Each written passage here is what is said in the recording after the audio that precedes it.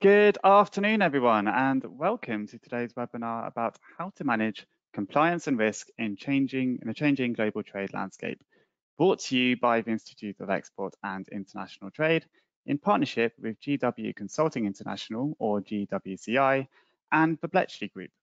My name is William Barnes-Graham, the Executive Editor at the Institute, and I will be your host for today. And I'm delighted to be bringing you today's webinar on such an important topic. Over the last few years, we've done multiple sessions around things like customs compliance, which is of course very important, particularly in a post-Brexit landscape. But today we're going to be looking at other areas of compliance and risk, which internationally trading businesses need to be aware of throughout their supply chain, whether that's compliance with sanctions, ESG reporting, or insurance compliance with things like anti-bribery or anti-corruption rules.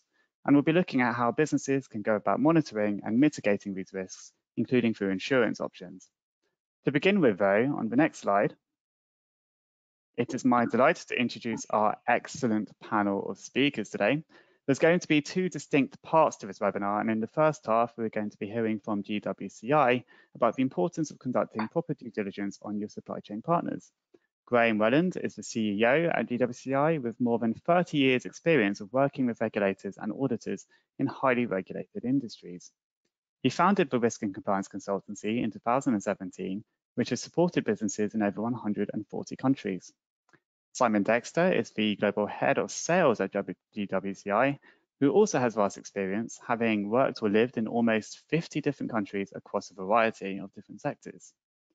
For the second half of the webinar, on the next slide, we're delighted to be joined by Angela Irvine, the Sales Director at the Bletchley Group, a chartered insurance broker with 30 years experience in the insurance sector, supporting a wide range of businesses from SMEs to multinationals. Victoria Gibson is a customer risk consulting lead at Zurich Resilience Solutions, or ZRS, with experience in risk management in both public and private sectors, as a practitioner, facilitator, and consultant. We'll then have Namdi Ahujogu, who is a specialist risk engineer also at ZRS with over 20 years experience in various supply chain functions. We're looking forward to hearing from all three of them later on in the webinar. And we're also looking forward to hearing from both GWCI and the Bletchley Group about how members of the Institute can benefit from the services that they are providing as part of the membership benefit package at the Institute. But on the next slide, before we get into the meat of things today, we're going to run a quick poll to find out a little bit more about you, our audience. So this one is asking, which of the following best describes your approach to conducting due diligence on international partners? And the options include conducting it pre-entering a new market or business relationship, doing it on an ongoing basis, doing it on a needs-must basis, or maybe you haven't conducted any due diligence before. You may even not be sure. So I'll leave that poll open for a few seconds. While you're answering that poll, just the usual housekeeping notes for me. Firstly, you can contact me with any comments or questions using the question panel on the control window, which is usually to the right-hand side of your screen. We hope to get to a number of your questions today, though please note we cannot guarantee we will get to every question in the allocated time. As such, I will be prioritizing questions that have relevance to the wider audience, so I won't be going into company or sector-specific queries as such. And please note that if your questions are short and clear, I am more likely to be able to read them. Finally, you will receive a recording of the webinar with a copy of the slides in a follow-up email we will be sending over the next day or so. But thank you everyone for responding to that poll. Going to share the results. So revealing as ever, a quarter of you do it before entering a new market or business relationship. 45% of you do it on an ongoing basis. Only 5% of you do it on kind of needs-must basis. 12% of you haven't conducted it before. So a bit of a spread there in terms of how businesses on this particular webinar are currently doing their due diligence. However, thank you everyone for answering that poll. It definitely sets the scene for us, our first speaker, in Simon Dexter from GWCI, who's going to cover the importance of due diligence in a changing risk landscape. So on the next slide, over to you, Simon. And thank you very much, Will, and good afternoon, everybody, and welcome to the importance of due diligence in a changing risk landscape. I'm Simon Dexter, and what I'd like to do is assist you in understanding more of the world of due diligence, giving you some hints and tips as to what you should be looking out for and giving examples of what I've faced in my career in the world of export, the red flags, how to assess your third parties, and why we should bother to even engage in due diligence.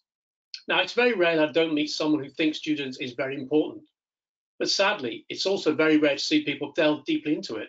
I don't know why this is. In my experience, is it that the sale or a profit margin is more paramount, or are we all assuming that someone else in the supply chain would have done it, and therefore anything would be fine, or is it just the thought that a simple credit check will do? Now, I've been an export sales manager for over 30 years, and nothing really surprises me in the world of export. I've got a real passion for it, and I've been at the coalface of the export world, like I'm sure many of you. I've researched my distribution partners, my agents, my direct partnerships, and then been to visit them in numerous countries across the globe. I've been involved in the DIY industry, agricultural industry, pharmaceutical industry, and financial services. I've seen corruption, sadly, firsthand.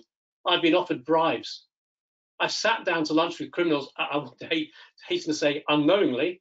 I've had meetings that interrupted with calls to government personnel relaying just how much was needed to get a contract.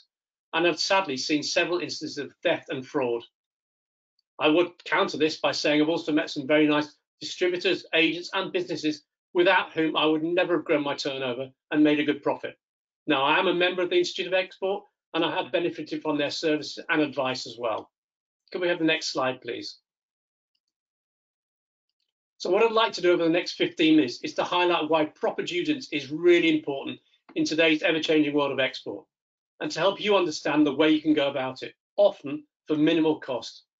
Now, as a business, whether that's manufacturing or services, we're very much aware of what we want in terms of profit margins and the need to achieve sales in our given markets, wherever they are across the globe. I would add that the need to protect a business's reputation is equally important, and that fundamentally we need to know as much about our potential partners before engaging with them. Now, for years, it was thought that a simple credit check to show their financial worth was adequate. And yes, to be honest, in the main, this tended to work, coupled with some checks on references. But in this ever-changing, fast-moving world in which we now face, that is just not enough. It's vital we fit as many pieces of the jigsaw to get as clear a picture as possible before engaging. As an exporter, you do your desk research, you do your field visits into country, you meet your proposed partners, but that is not enough anymore. You should also be doing your due diligence regularly, as a minimum checking to make sure there are no sanctions, or they're not on any watch list, or they're not politically exposed persons.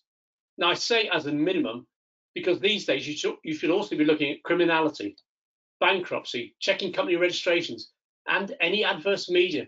And with ESG, the buzzword for 2023, also looking at the environmental stance, human trafficking, modern slavery, in fact, anything and everything that could cause reputational damage to your business. The reality is there are laws coming into place in the next few years which will make us do all these things. And we want to be ahead of the game, don't we? As of January the 1st this year, the German Supply Chain Due Diligence Act came into place. The goal to understand any potential and actual human rights and environmental risk in the supply chain of companies. And there is currently going through the EU a directive, the Corporate Sustainability Due Diligence Directive on supply chain. Now, at first glance, this looks as if it only covers very large companies. But in most large company supply chains, there are smaller companies that potentially, if they're not doing their due diligence properly, could be the Achilles heel for that large company, or potentially themselves lose their contract to supply that large company because they hadn't heeded the directives coming through. Now, to be fair, 10 years ago, we probably wouldn't be talking like we are now. In the next couple of years, we don't have a choice. That's why we want to be ahead of the game.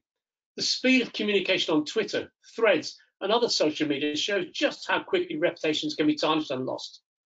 It takes years to build a reputation, but seconds to lose one. Next slide, please. So why can third parties be risky? Well, working with third parties actually offers tremendous benefits. They know the market. They can act on your behalf and normally based in country, giving a real local insight. But there's always a risk, and it is necessary to mitigate that risk by understanding and investigating as much as possible about those third parties, as you could leave yourself open to many unpleasant consequences, from legal to reputational to financial, and in some cases, yes, personal liability. If you're trading overseas, then you should be aware of the legal ramifications, as anti-bribery and corruption legislation still heavily rules this area, the UK Bribery Act. and the US Foreign Corrupt Practices Act. But focus is also shifting towards the environment, modern slavery, adverse media, in order to understand the reputational impact. Legally, and I'm not a lawyer, companies, though, can be held liable for the acts of third parties, even if they were not aware of their actions. You've only got to read Section 7 of the UK Bribe Act to see that. That's why it's so important that when you're dealing with third parties, you check they are who they say they are, that they're registered correctly, so you can make sure you're, in simple terms, invoicing the right company. Review and check the websites. Ask lots of questions, not just about how they're going to make a sale or how they're going to market your goods or services. You may conclude that refusal or resistance to answering this may be a cause for concern. Certainly think twice before making any payments, and do not send anything if you have any doubts. Next slide, please. So there's red flags out there, but what exactly are red flags? Well, red flags are not necessarily an indicator that anything untoward will occur. But the identification of one or more red flags raises the risk profile of that relevant third party and should pique your interest to find out more about personal company. Types of risk you may want to consider: geographic risk, business partner risk, public sector risk, contractual risk. Some examples are that the third party has a reputation in the market for corruption or an otherwise unsavory reputation. Naturally, they're not going to volunteer this information to you. Be aware that there's also a geographic risk with operations in sensitive and high-risk countries. And sometimes the third party would request unusually high commission or large non-standard fees. These are all red flags. The transaction may involve unusual contract terms or payment arrangements, such as a request for payments in cash, or classic one, special invoices. Now, as I said, I've been an export a long time. I've been asked frequently to add 10% to invoices for marketing services. 10% to invoices for marketing services. Very interesting, but we don't propose any marketing services. This was clearly a money to pay a bribe. Needless to say, we refused. You need to check whether people have a family relationship with a public official or government agency or are otherwise politically exposed. They may have investors or beneficial owners that were not disclosed. They may describe a special relationship or influence with government officials. These are all red flags. Other examples, where there's pressure to make payments urgently or ahead of schedule, poorly documented invoice, including vague descriptions and improper documentation of expenses. They may also ask to have payments made through third countries, which without sound commercial reasons. This may be where shell and offshore companies are being used. These are all red flags. And certainly you may also say that the information about third party is just not verifiable. Now, I've known of instances where middlemen want to act as manufacturers and do act as manufacturers. These are middlemen. I have knowledge of turning up at a factory with a trading name above the door, only to turn up the next day at the very same building, the very same factory, with a completely different trading name on it. Now, you wouldn't have found that out if you'd just been talking. You need to do your due diligence on it. But what can we do about this type of thing? Next slide, please. Well, how do we assess and manage our third-party risk? Well, certainly before engaging a third party, you should conduct sufficient due diligence based on your risk profile. You'll need to be proactive rather than reactive. You'll need to understand what risk level or appetite you're prepared to accept, and certainly undertake a review of your third parties to see where the biggest risks are, and develop your compliance program to fill and mitigate those identified risks. Understanding the scope of your due diligence is vital, and the amount of diligence should be proportional to the risks and red flags. Sometimes, sadly, this may mean the red flags and identified issues, you have to walk away from third parties. Having adequate procedures in place is key to any compliance program and is based on reasonableness and proportionality. And it has to come from the top, from the board, from the chairman, from the CEO. And it's got to be communicated throughout your organizations. And that includes training of staff so everyone in the organization can recognize where the problems could lie. And it needs to be continually monitored and reviewed. Next slide, please. Now, a good start of assessing or managing your third-party risk is to provide the potential third party with a questionnaire to enable you to conduct the level of due diligence you have deemed appropriate, enabling you to identify any flags immediately. Refusal or resistance to responding would always raise questions. This questionnaire would normally comprise company registration information, things like registration number, registered address, details of company directors, shareholders, and ultimate beneficial owners. Also, any previous issues they've encountered, whether that's regulatory, legal, or reputational, and certainly any adverse media they are aware of themselves. Now, I once had a South American company ask me to do a review on themselves to ascertain how the outside world saw them. This was a sound move. They'd previously had some issues with bribery and corruption and had actually changed their procedures and wanted to be able to alert suppliers to this, to face it up front. That was good for them. I've also known, sadly, of directors in companies posting very, very unprofessional photographs onto personal social media. If it's on social media, it's open source, it's out there. What impression does that give of a company? Just think of the photographs you yourselves have seen on social media. Anything out there that can give a bad impression. So be very, very wary. I've also known of companies purporting to be very large who, after little research, find that their head office was no bigger than the garden shed. Likewise, companies where a simple Google Earth search of their premises with 20 branches showed them to be basically non-existent with the address that they're given. Now, it's commonplace to look at what prior experiences they have to provide the services, the expertise that you require. But are you also looking at what they're saying, for example, with their policies? You know, what policies and procedures does the third party themselves have in place to prevent corruption? I'll tell you now, it's very, very simple to buy policies online and stick them on a website, but you need to know, are they actually doing what they claim? Next slide, please.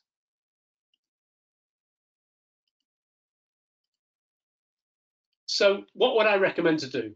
Well, a basic desktop review should include a review of the proposed third party to ensure they're registered correctly. Have a website, not any restricted parties list, and include an English language media search.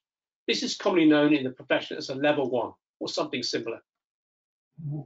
Further enhanced due diligence would include the previous plus searches of court documents, local language media searches, in-country documentation, verification of employment and educational history. This tends to be known as a level 2 or something similar. For the highest risk engagements, local boots on the ground enhanced due diligence may be required, which includes discrete inquiries being made of industry sources, employees, government officials, etc., along with obtaining references.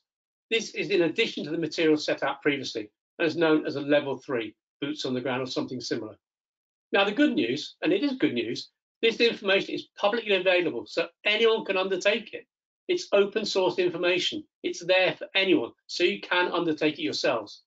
Obviously, in certain circumstances, some information can only be obtained by paying for it.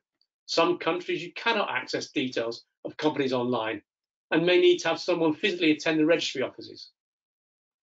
And some online registries are free, whilst others you have to pay for. Some you actually have to be a resident or citizen to access the information. And some countries sadly do not provide details of criminal or court matters.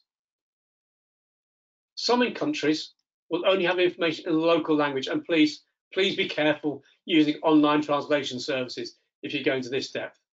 Now, the only real cost to you is time and resource. Now, there are various paid-for services that aggregate this information that companies offer, but be very wary that purely online or purely platform-based services will have limitations, such as mentioned previously. Human analysis is vital in due diligence to give you the information you need. Now, there are many professional services providers like GWCI who can do all this for you for a fee. And for example, membership of the Institute of Export entitles you to a 45-minute chat to discover more. And there's also a discount available on reports. But please remember, if you're doing it yourself, privacy laws must be adhered to when conducting research. A key point to remember again, the information is available to access. It just takes time and knowledge as to where it can be found. Now, I've met many companies who want to keep control of this area themselves, or they feel too small to pay for platforms, or they don't have many due diligence inquiries in a year. And for this very reason, GWCI produced a due diligence toolkit, a DIY toolkit that offers links to many of the aforementioned sites overseas, and also an understanding of the methodology of due diligence and how to do it yourself for a small subscription. Now, I have a real passion for export, And I'm convinced more companies should be taking steps to export and to increase their exports if they're already out there. But fundamentally, I would never risk a company's reputation for the chance of a sale. A loss of reputation far outweighs the margins from a sale. At the end of the day, exporting is fun and should be an enjoyable challenge to make, but reputational risk for your business should be paramount to protect. In summary, due diligence is a necessity, not a wish, if you're wanting to protect your business's reputation. Now I'm going to hand over now for questions, and also I believe there's a quick poll coming. Thank you very much.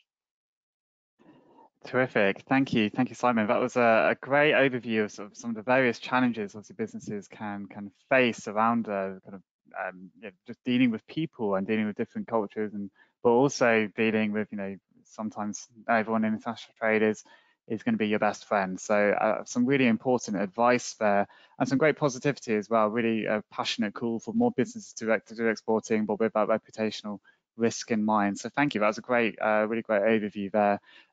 There's more contact information about GWCI on the slide there. We'll be sharing the slides after the webinar. So if you want to make contact, then you'll be able to see those details in the pack afterwards. But as noted on the next slide, we are going to do a quick poll. This one's asking you, which of these do you currently undertake in your own due diligence process? So it might be none of the following, or it might be sanctions, checks and watch lists, ultimate beneficial owners, adverse media criminal checks, discrete site visits and interviews. I'll leave that poll running for a minute or two. While people are answering that poll, we'll ask a question that we've received already. I'm going to ask it to Graham. Hi Graham, how are you today? Yeah, hi. Well, I'm very well, thank you. Great stuff. Great to have both of you with you. But the question, both of you with us, sorry. But the question we've got is from Georgie, and Georgie asks, what should you do in the event that you've asked a supplier for information about their performance or processes relating to something like ESG or sanctions compliance, for example, but they refuse to share this information? Yes, thanks. Yeah, I think Simon touched on a few of the answers to that question particularly, but it's in my opinion, that's the sort of thing that would actually raise some red flags with you and get you thinking, well, maybe something isn't quite right with this. The fact that the company hasn't been quite as open and honest in sharing that with you. But really, it's down to you as a company and you as an individual as to whether you decide that's a huge risk or whether it's a small risk to you, because essentially in not getting that information, you do take a risk, and everything has a risk matrix associated with it. So you've got to decide whether you accept that or not. I suppose having a compliance framework in place would be my strong advice for you as a company to start with, because that can actually help you make that decision as to how big a risk that might be and in how big a challenge that might be going forward. Is it going to dent your reputation, as Simon said? But so having that compliance framework already in place with your company can help you a long way towards making a decision on that. A red flag, though, simply suggests that you probably want to investigate this a little bit further by being better informed as to why they've made the decisions that they've had, perhaps. That doesn't mean to say that every time you have to dig deep into the actual investigations, it might be overt, or whether it's confidential information. You certainly don't need to go there. And it needs to be proportionate, and it needs to be appropriate to the sort of questions that you might have. And often policies like you've heard codes of conduct, environmental, modern slavery, or even simply a little bit about the history of the company. Surprisingly, most of that is advertised on company websites. And therefore you can have a look at that yourself, and you can actually see what they're saying about their company. I suppose the question at the end of the day then is do they match what the company claims? And do they operate in a positive, ethical manner? And that's where the checks and balances that you need to do might come in. But as Simon said again in the presentation, you can do a lot of this sort of information and checks yourself. It is freely available, and it is readily available if you simply know where to look. You can check if the company appears on any sanctions or watch list through any of the official sites, and there's a lot of those available that you can do that. And again, you can undertake adverse media checks on social media very simply these days. It's surprising what people put on their LinkedIn, on their Facebook, on their Twitter. They might have written some newspaper articles about them. There could be some blogs or articles. You find them everywhere, basically. And it doesn't take much to actually go and have a look at those and see what other people might think of your company, and answering the question as to, are they a bona fide company? Are they as legitimate as they say they might be? You might be able to check things like Glassdoor or the equivalents of, or Trustpilot, or why not talk to employees of the company or companies that have worked with that company that you might be able to glean some information on. Quite simply, that information can be really useful and actually give you an insight as to who you're dealing with and why they're actually being not quite as transparent as you'd hope them to be. So, you know, we've actually, as Simon said, we just finished writing a guidance manual on this, and I mean, it's a meaty document here that we've just written, actually, which is a guidance document to help you find your way through that. So it's a DIY guidance document to actually answer all of those sorts of questions. It's full of tips in how to proceed and how to find out this sort of background information that you can do yourself very simply. Too much to go through today, I feel, but does that give you a rounded answer to your question? I hope it does. I think so. Yeah, thank you. Very comprehensive answer. I mean, it's being proportionate, but yeah, having those red flags there, so that you can kind of implement those checks and balances seems like some very good advice. Just going to very quickly share the results to the poll. So, I mean, a large proportion of people are using sanctions checks and watch lists to currently undertake their due diligence process. I guess that's maybe not too surprising in a post-Ukraine world, but I mean, is that about what you would have expected, or is it slightly different? Yeah, I'm sort of looking at that. The sanctions when watch list is very topical, as you say, at the moment. So it's not surprising that everybody's looking at that and has an interest in that. And that's good to see that is there. I'm perhaps a little surprised it's perhaps as low as that. It's 74%. I might have expected to be even higher than that. And ultimate beneficial owners is also a key issue here. There's so many people have come unstuck by not actually, I mean, I've actually written reports on companies where they didn't know who the beneficial owner was, and therefore they were actually paying the wrong company, believe it or not.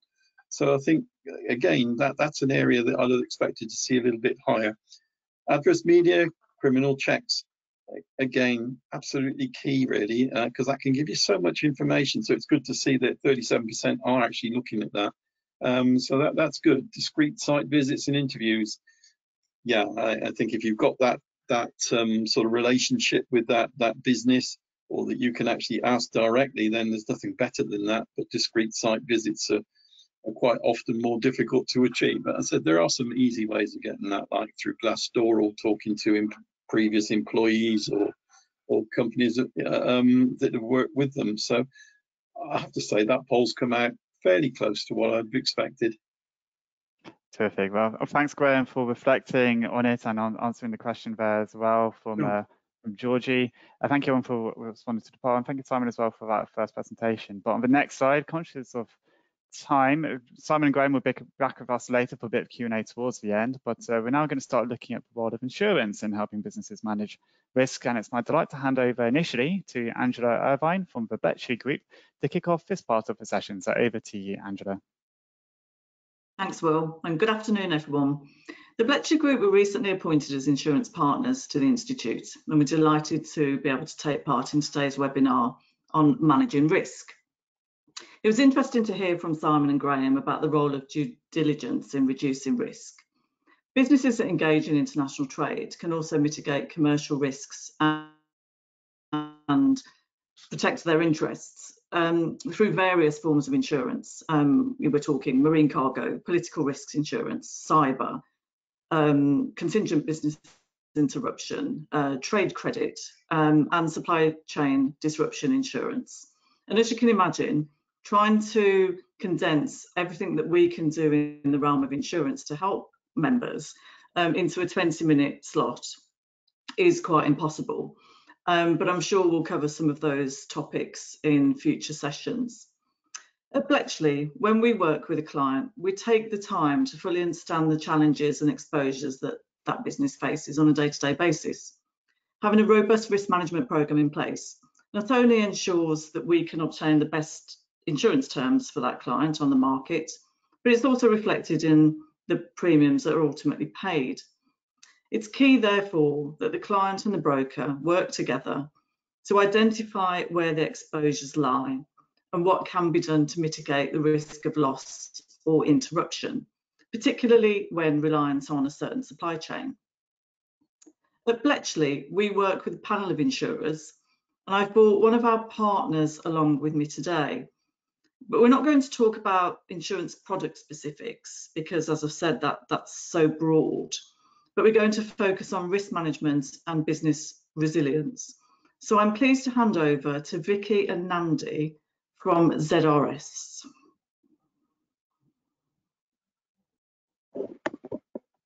Next slide. Thanks, Angela. And next slide. Good afternoon. And the next one, Phil, please. Thank you. Good afternoon, everybody. I'm Victoria Gibson. I'm here with my colleague Nandi Huchigo from Zurich Resilience Solutions. Apologies for the lack of video. We are here, but we're having some compatibility issues with the webinar, so you won't be able to see us, I'm afraid. Just as a brief introduction, ZRS, Zurich Resilience Solutions, we are part of the larger Zurich family. This is a branch, we are an independent risk management consultancy providing risk and resilience solutions across the range of disciplines to a range of sectors and industries. And the next slide will just show the agenda really briefly. So we're going to be having a look at resilience, organisational resilience, what it means and how can you achieve this in this somewhat turbulent risk environment. The next one, thank you. So what do we mean by resilience? My favourite term is bounce back ability. There's lots of good dictionary definitions. We can't ever prevent anything going wrong. So you can put in many plans and risk management processes into place as possible, but something will always turn up which catches you out. And resilience is the ability to adapt, to respond and adapt and recover.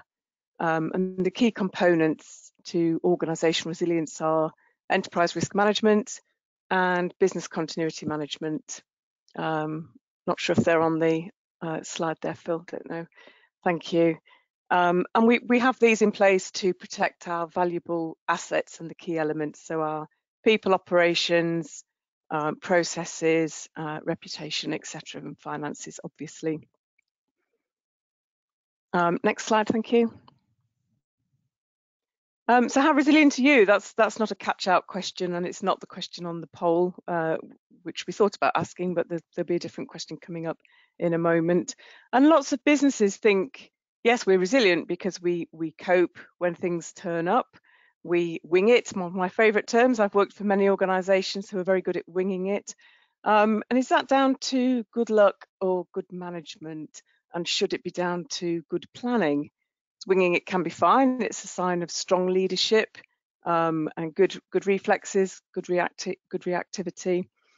But there's benefits to having more formal and robust processes in place, such as offering increased stakeholder assurance internally. So making sure your staff and your managers and your board are assured that you know what you're doing and you have plans in place. Also externally, so for example, audits, or when you're applying for grants or funding, investment, if you're looking to enter new partnerships.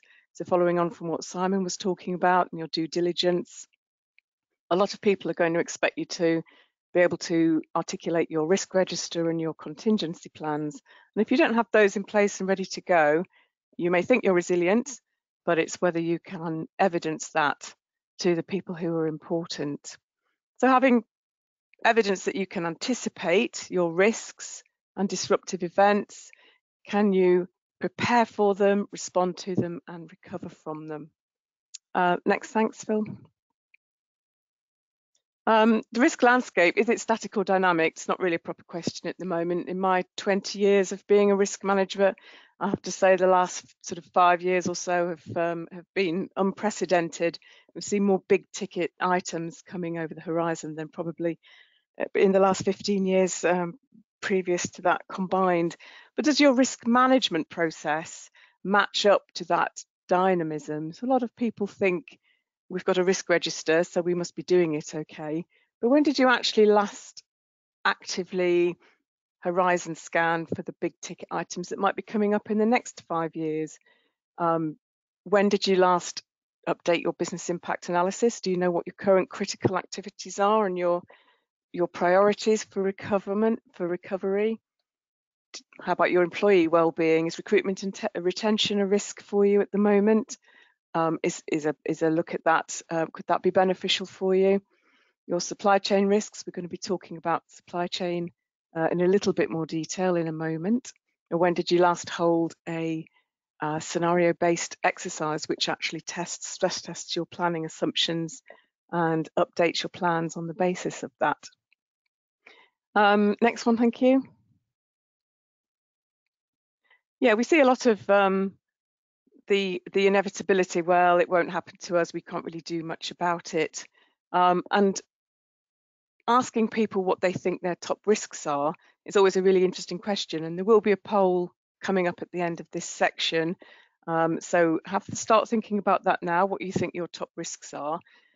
Always a good question, what the top risks are at the moment, but also why are they your top risks and which of those are your biggest risks, which have the biggest impacts, which might be the most likely risks to happen. Always important and often overlooked. Different ways to identify a risk. Some people use a formal structure like the pestle or the steeple methods, very, very well known, tried and tested. Some people prefer to do a less formal method and think about all the aspects, internal and external, which might be making your business risky currently in the environment. So is it things like your demographic? Is it the customer demand? Is it suppliers? Is it a number of different things? Is it getting funding post Brexit? Are all those things making your business more risky at the moment? And to achieve resilience, you need to understand more about why you've identified a risk and why that risk is important to you. So I have risk conversations on a weekly, if not daily basis with organisations, and frequently hear things like, oh, our biggest risk is health and safety. Our biggest risk is supply chain. My response to that is health and safety is not a risk. That is something that you should have in place. Your supply chain is probably something that you have to some extent. So we try to drill down to help people to understand why they are identifying something as a risk. So thinking about what's the context, what's going on, why is that theme a risk for us, what is it that could actually happen, and what would the consequences be. And I always reiterate to people, acknowledging it, thinking it's a risk, or putting it on a risk register is not the same as managing it. You have to have review and update. It has to be a dynamic process, and you have to have actions and accountability. So do you think cyber or supply chain are your top risks because they're in the news every day? Are they actually applicable to you? Next slide, thank you. So at this point, I'm going to hand over to my colleague Namdi, who's going to flesh out those thoughts a little bit more in the context of supply chain and supply chain risks. So over to you, Namdi. Thank you very much, Vicky, and also to the rest of the panelists. Good day to everybody that's on the call. So I'm going to take the next couple of slides, and I'm going to talk about risk articulation and risk mitigation, and specifically around supply chain. I think it's very important to maybe just highlight a misconception about supply chain responsibility within organizations. So in organizations, supply chain responsibility is very wide and varying. And there's a slight misconception that the responsibility for supply chain lies with the procurement and the logistics teams. My personal view is that anybody that's involved or that has a function to play in fulfilling a customer need within an organization has some level of supply chain responsibility. I mean, even insurance risk managers, they have to be consulted and they have to be informed on key supply chain decisions so that they can take appropriate risk transfer strategies in the form of insurance, some of which Angela has already mentioned in her section of the webinar, things like contingent business interruptions, things like trade disruption insurance, all which can be impacted by supply chain risk. So when we start to think about how we articulate supply chain risks, it's also good to note that supply chain risks have always been prevalent. Having worked in industry myself for 20 odd years, we've always been in a situation where we've had to manage some form of supply chain risk in one shape or the other.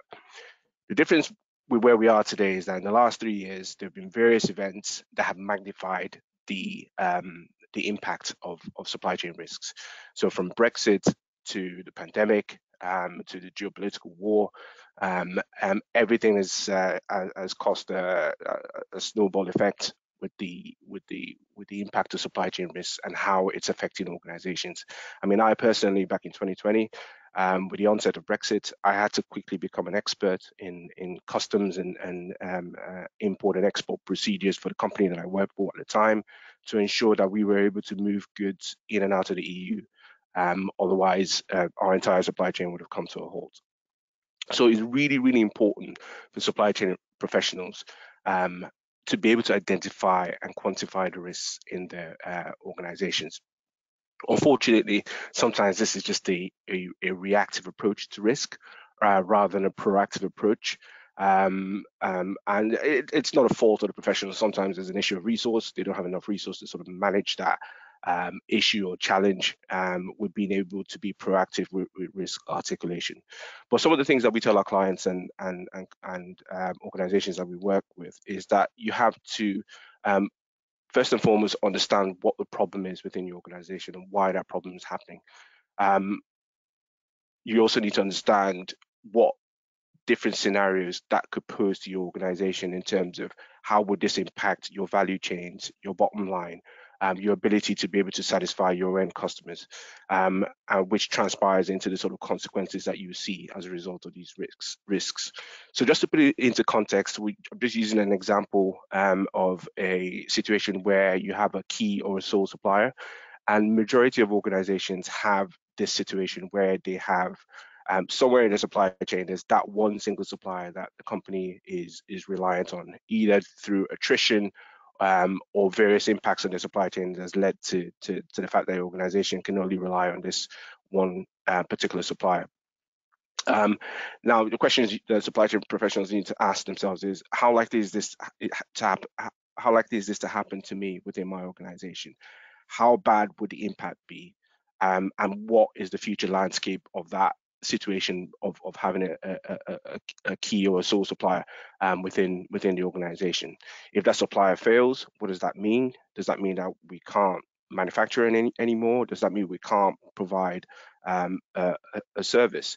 And that's when you need to start to look at the impact and the likelihood. Obviously, with the increase in impact, it's a bigger risk to the organization.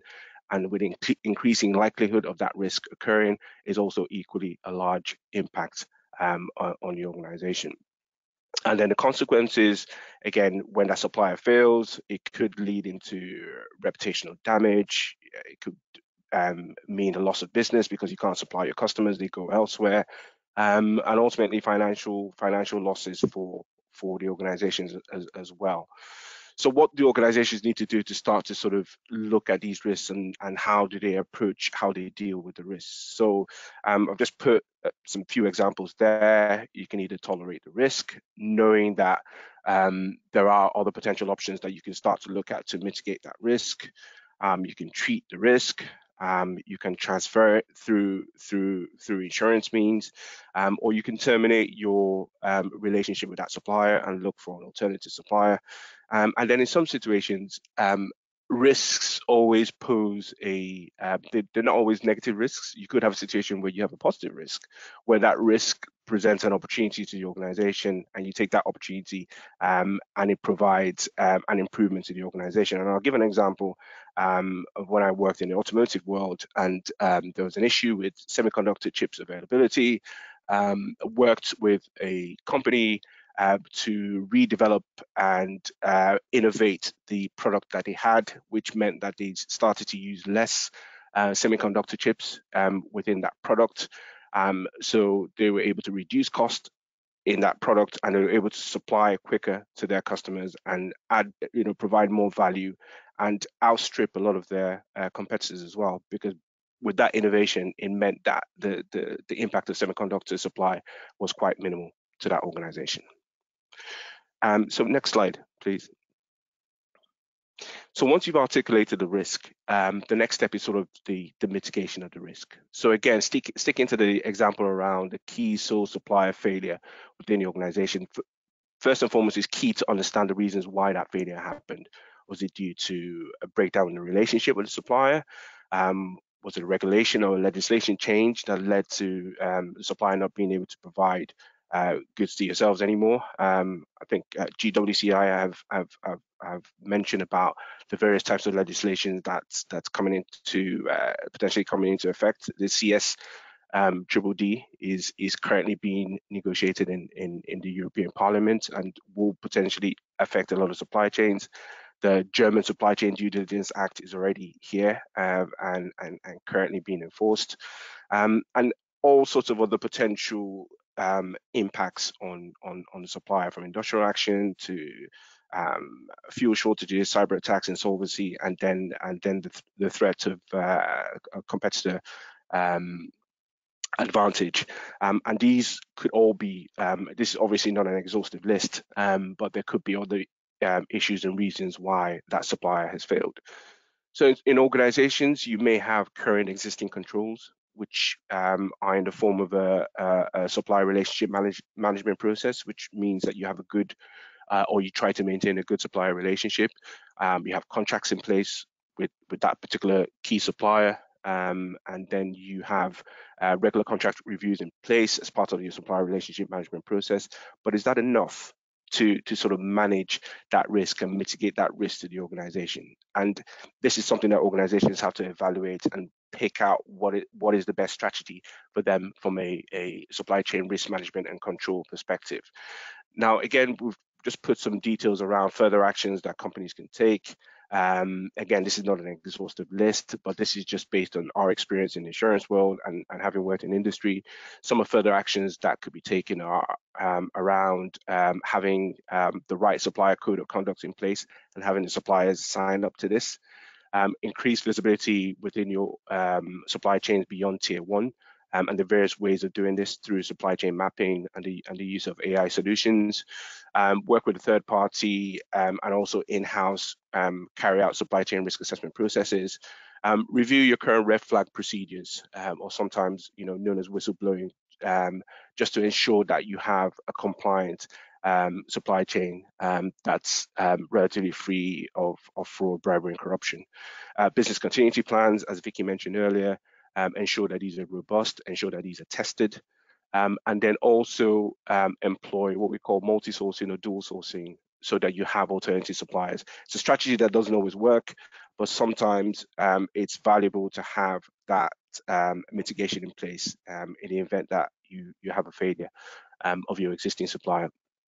Sometimes some organizations look to acquire, they look to either vertically integrate with a supplier partner or horizontally integrate with a customer to sort of manage any potential risk that they may see in the supply chain. And then the final point and that I wanted to make here was about the future of risk. So risks, supply chain risks within organizations, they require constant evaluation. As situations will change within your organization on a daily basis, on a monthly basis, on a quarterly basis. Things are evolving in majority of supply chains. So carrying out the exercise about articulating your risk and putting mitigation in place is not just a one-off exercise. It's a continuous process. And a lot of organizations get caught out based on this concept. They carry out the risk mitigation initially, and then things change by attrition within their supply chains, and then they're not able to catch up because they haven't reevaluated their mitigation plans or reevaluated the potential risks within their supply chain. And again, we're just giving some examples of how the future of your supply chain risk profile may change. This may be because of operational changes. This may be because of the sustainability goals that are coming in the future within the EU and potentially the UK. A change in demand profile from your customer base. Again, legislation, a key factor, and then your organization's strategic objectives may change as well. And this is why I always advocate, not for selfish reasons, but I always advocate that as a supply chain professional, we should always have a seat in the leadership discussions and strategic developments within an organization, because of how important it is to that organization. And yeah, finally, as I hope I've sort of articulated quite well, how supply chain risk is important in organizations and some of the steps that you may take towards mitigation. And this explains why there are a lot of supply chain professionals that are very busy in industry at the moment. So next slide, I'll pass back to Vicky on the next slide, and she can summarize, and we'll move on to questions as well. Thanks, Nnamdi. Thank you. Yeah, just a few of our very high-level thoughts around organisational resilience there, and this hugely changing risk landscape at the moment. And obviously, we haven't drilled down really into any of those topics. So just to summarise that, I mean, like Simon said at the beginning of his session, when you've been around in this environment for a while, I've heard it all. I've heard it'll never happen to us. We don't have time. We don't have money. We don't have the people. We don't have the buy-in. They're all excuses. There are no real reasons not to start the risk management process and help to become resilient. And it can be a very simple process to get started. It's really important, as Nnamdi was just articulating there, to make sure it is a dynamic process. It's not an end-to-end linear process. It should never end. It should always be under constant review. And thinking about the risks that are going to slow you down or stop you from achieving your objectives, that's always your starting point. Or going back to taking the opportunity, are there risks there which could speed you up to achieving your objectives? What's the future of that risk as your operating environment changes and your business process and your objectives? Say, for example, your growth strategy or your exit strategy. How does that risk going to change in that context? Guidance and support is always available. You can start with your insurer, you can start with your broker, you can start with organisations like the people on this call. We're always happy to have a completely free, no obligation chat with anybody to start to understand what they might need in terms of becoming risk robust and resilient. And just to reiterate, the worst thing that you can do, absolutely the worst thing you can do is nothing. So I think that's it from myself and Nnamdi. Happy to open the floor to any questions if Angela's got anything to add at this point. No, I think that's we're a bit tight on time, so thank you. I think it's back to Will for a poll and some questions, maybe. Absolutely, me. Thank you. So next slide, there's just some of the contact details and more information about Vicky and Nnamdi. So just the next slide, Phil. But yeah, thank you, everyone.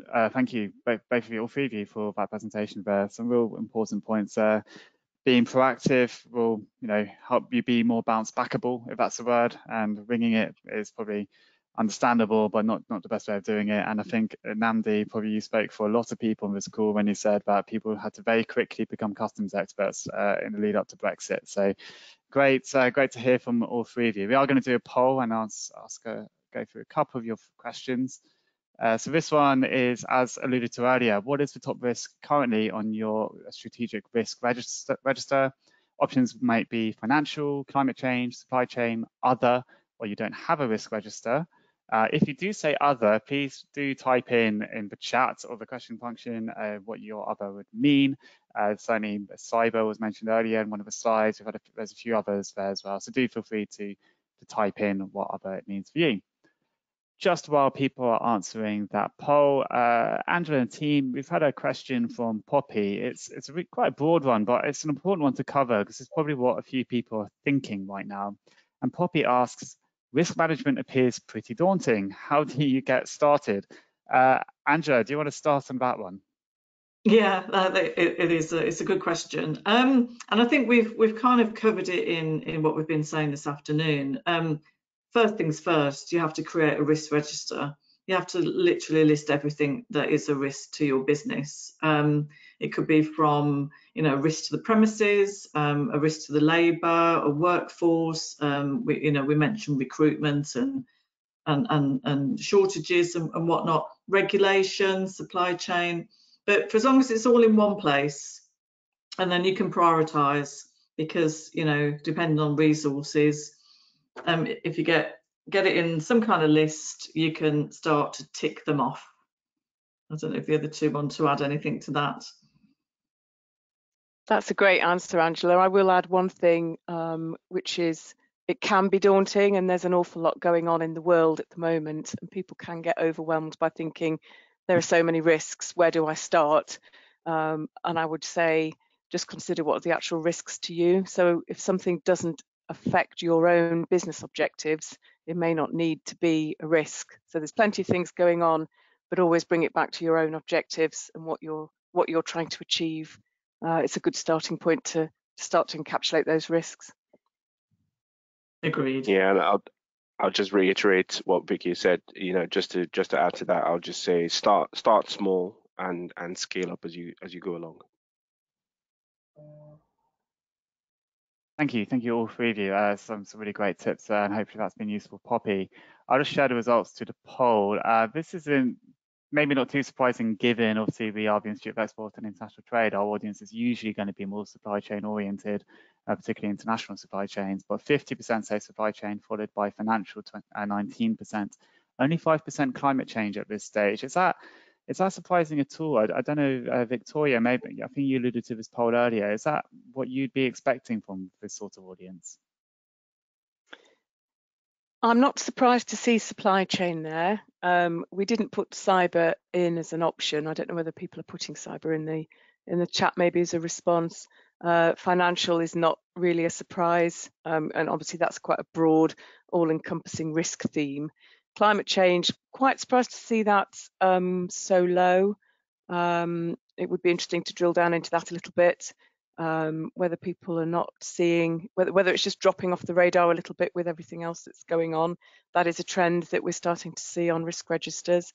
We would just add that, you know, the general consensus is that it's not going away, and the problem with long-term risks, those very strategic long-term risks, is that it can be seen as less important. There's less immediacy, but they will catch up. So it's a good idea never to sort of take your eye off the ball completely with those big ticket ones. Yeah, just also to add to that, I think I equally am surprised at not surprised at supply chain, but equally surprised that climate change is not quite high up there on that list. Reason being is obviously there's a lot of climate change going on at the moment, and use an example of a customer that we work with, that we look at the supply chains, and they look after a large amount of ports within the country and outside of the country, and we do a lot of assessments, climate resilience assessments of those ports as well, because those ports are very important for the movement of goods in and out of the countries, and it's all around how they can build climate resilience as well. And then when you think about from a logistics perspective as well, goods are moving on a daily basis, either by road, by rail, by land. And obviously there's adverse effects of the weather. Looking outside right now, it's raining quite heavily, so that, you know, is also impacting how logistical routings can be impacted from a supply chain perspective by the change in climate. So climate's a big one, and it's something that I think supply chain professionals need to start to embrace in terms of a significant risk or impact to the way they work. Thank you. And I guess the limitation of the poll is that we said what's your top risk, top risk, but actually a lot of these presumably will intersect to some extent as well. So yeah, it'll be interesting to see how that changes over time. Just on the next slide, we'll do, we're very short on time, so we'll only do 2 questions. So apologies for overrunning slightly. Question I'd like to put to GWCI, welcome back, very, very briefly. I've had a few people asking about kind of how companies can find online information about third-party companies overseas. So we had a question from Ashley, said, is there a restricted party list in particular you would recommend? And a question from Violet, who said, is Dun & Bradstreet still a reliable source for company checks? Graham, do you want to take that question? Yeah, sure. So let's start with the Dun & Bradstreet one to start with. I mean, Dun & Bradstreet, you have to recall, is probably used by quite a lot of the people who are listening in on this today. They're using it for financial checks against businesses particularly. But because the only limitation of the Dun & Bradstreet that I've found, and we've used it ourselves actually in our business, is that of course it relies on the businesses themselves to input the information in the first place. So there could be potentially quite a few errors there. In that often it may be not up to date quite, and often the information that's put onto there is often wrong. Not to say that that's not extremely useful. It's a good platform to check things very quickly, but I have to say, for us, we always go back to the official documentation and the sources of that information. So that's whether that's a government or whether it's a registry office, or to find out exactly who directors are at that particular time. It may be that your directors have changed overnight. It may be that the company has changed its name. It may be that it's registered to a different address. These things happen very quickly indeed, and if you want the correct information, I would suggest it's always best to go back to the absolute source of that information. Thank you. Sorry, thank you. Sorry, yeah, okay. Actually, sorry, there's the second part of the question, which is about denied party list. You want to just quickly touch on that, and then I'll just do one more question. So yes, I mean, to actually understand where these registration documents you might find and where these listings are, there's a number of sites in locations that you can get this information from, and so really in answering that question, there are a number of locations that you can get that, but there's just too many to go through now. I mean, again, that's the sort of things we put into our documentation with tips and ideas. We actually give websites, etc., that people might want to look at and actually get that information directly for themselves. So yeah, it's a difficult one to answer at the time that we've got, unfortunately. Thank you, Graham. Yeah, we're very much overrunning, so I'll do one last question just for the Bletchley and GZRS gang just before we finish. So the question is comes from Harry, who says, during the pandemic, obviously there's a lot of news reporting around force majeure clauses and kind of companies struggling to use insurance because of the kind of act of God nature of the pandemic. And his question is sort of kind of, has the insurance industry, how has it responded to those changes? And kind of, I guess it's quite a broad question, and maybe the answer is we'll have to do another webinar on it. But Angela, I'll throw that to you just to. Yeah, I think on the basis for overrunning, I'm going to keep this really brief because otherwise I could talk for hours on the pandemic and business interruption and what's been going on with the High Court and whatnot. I suppose a brief answer is that when you've got policies like supply chain disruption insurance and marine, they will cover force majeure. So, you know, hurricanes, extreme weather, you know, all of those things, you know, they will be picked up. With a lot of claims, especially around business interruption, there has to be property damage for a business interruption claim to be successful. So I think at the time of the pandemic, for example, whilst a lot of businesses were interrupted, there was no property damage claim, and therefore the business interruption claim was not successful.